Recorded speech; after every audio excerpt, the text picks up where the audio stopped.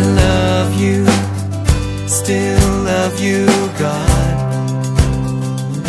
Though I fail you, I need you so desperately. Yeah.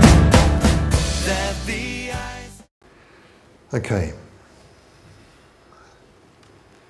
So why then are we to seek freedom from inordinate attachments? Whole bunch of reasons here.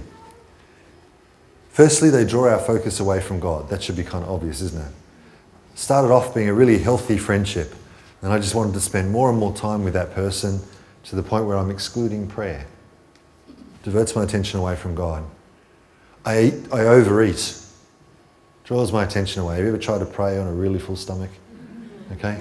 Or I stop wanting to. The guy who's spent too much time studying on his paper can't get up in the morning for prayer. Okay? Inordinate attachments divert our desire away from God. This is strong language, but in a sense it insults God. Why? What are we doing? We're actually, with an inordinate attachment, we're saying to that thing, even if that thing is a person, you're more important than God.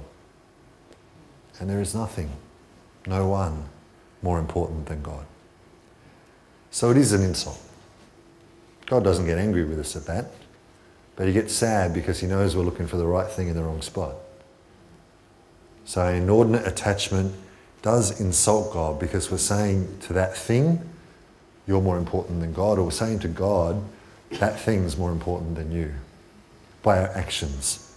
We probably wouldn't dream of saying, oh, my friend Charlie is more important than you, God. We wouldn't dream of saying that to God, but by our actions, that's what we are saying. When we're inordinately attached to something, joy disappears. Joy evaporates. And funnily enough, we often go after something thinking it will provide something like joy. Yeah, if we overeat because we're looking for comfort, we're looking for the joy, but paradoxically it disappears. If we want to spend time with that person because they're a great person to be with, paradoxically when there's an undue attachment to that person, all of a sudden we go looking for more time with that person, thinking that will bring back the joy. But it doesn't. Why? Because we're seeking that thing outside of God's purpose and plan for it. Okay? It actually makes us less than human. An inordinate attachment makes us less than human. Why? Because to be truly human is to be alive with the glory of God. And when we settle for something other than God, we're diminished in our humanity. We're less human, not more so. The other nature of inordinate attachments is they're inexhaustible. You can never have enough time with that friend. There's never enough red jaffas. There's never enough of whatever it might be. Desires multiply and multiply here. And so it becomes this quest, this search. And you can see this alive and at work in people, and you know it's true in yourself. Critically, inordinate attachments block our transformation. It's like they put the brakes on us. They put the brakes on us being genuinely transformed. Why? Because we're not actually allowing God to do the work in us that he wants us to do, because our focus is elsewhere, our attention is somewhere else. Okay, so if that's attachment, and maybe a helpful expression here is inordinate attachment. John doesn't use that. It can get a bit misleading. So this is disordered attachments. You're supposed to love your friends. You're supposed to love your family. But it's when we want those things more than we want God that they're disordered, right?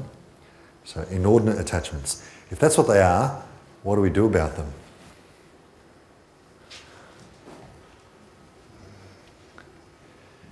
Agere contra is a Latin expression, which means you do the thing against. Okay, so agere is act, contra, against. Okay, the image that I think is really helpful here is, if I'm no gardener, but my understanding is if you've got a tree that, because of say the wind and the position of the tree in the garden, if the tree is growing like this, okay, at an angle. To straighten it up, what do you need to do? Well, you put a stake here, don't you? And then you tie a rope around the tree and the stake, and you keep shortening the rope, and you straighten up the tree. That's the principle of agere contra. So if I have a tendency to eat too much, to act against it is, I don't just eat what I just need, I might deny myself a little bit more. I'm pulling on the rope, yeah? Okay? If I know that I just keep thinking about this person all the time, and it's not an ordered kind of attachment to that person, I'm thinking about them when I should be doing other things, it's distracting me from my real work.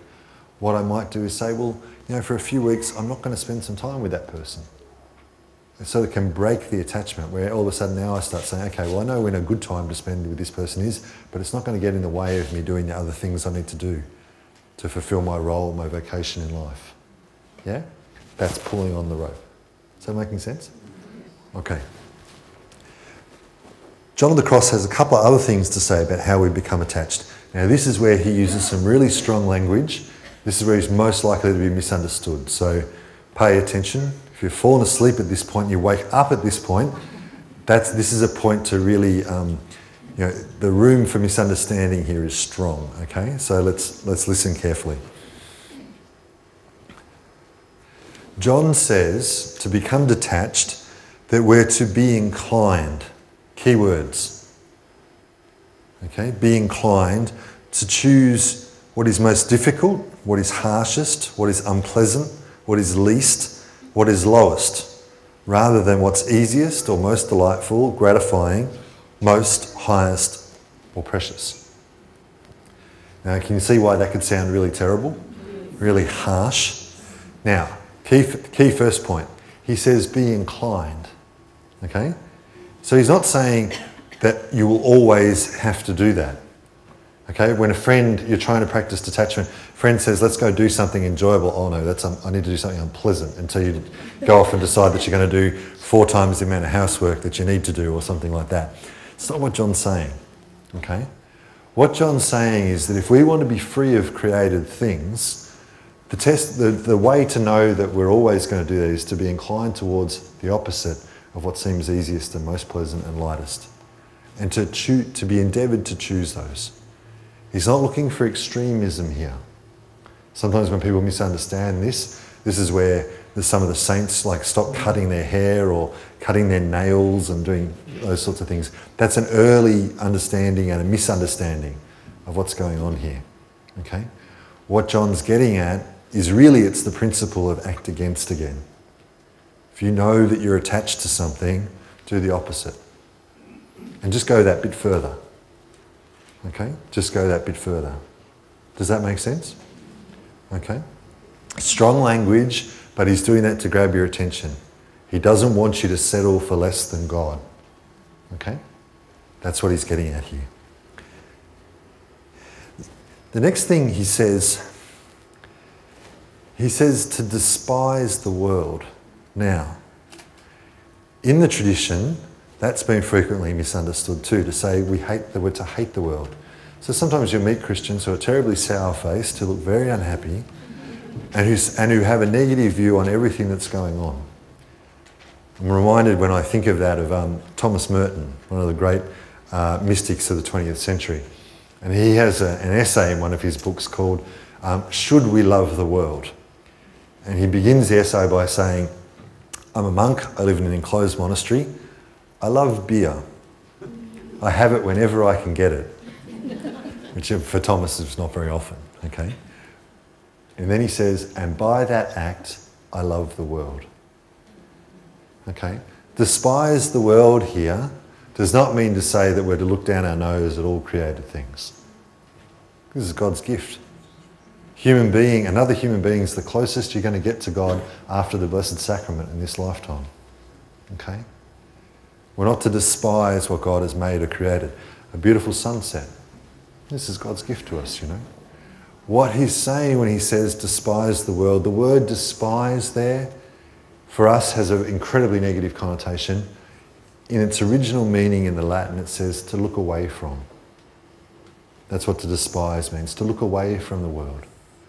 So we're not rejecting the world, We're not being anti-world, but we're saying look away from the world and to God. To not, in other words, allow our focus and our attention to be fixated upon the world and the things of the world, but rather to have our attention and our focus upon God. And the mysterious thing, which we're about to open up in just a moment, is that you find that you're actually given the world is given back to you. Let me explain what I mean.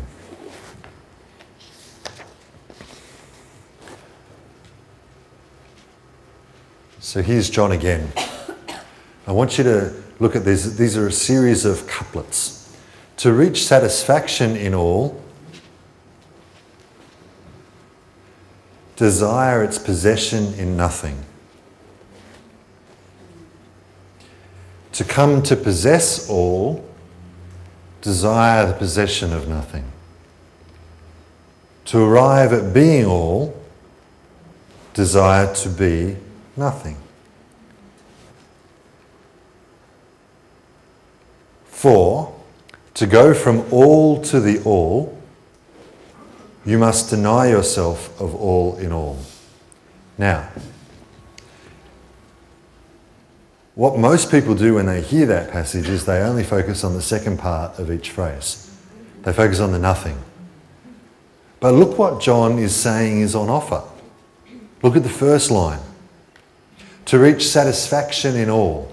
Look at the third line. To come to possess all, everything. To arrive at being everything. The path is actually the path of nothingness. To possess nothing, to desire the possession of nothing, to desire even to being nothing. What's he saying? For me, the best example of this is Francis of Assisi. Francis chooses to live as radical and material and physical a poverty as he possibly can.